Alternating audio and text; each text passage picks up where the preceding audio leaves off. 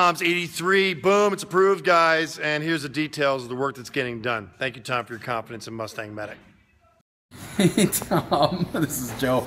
I'm working on your 83.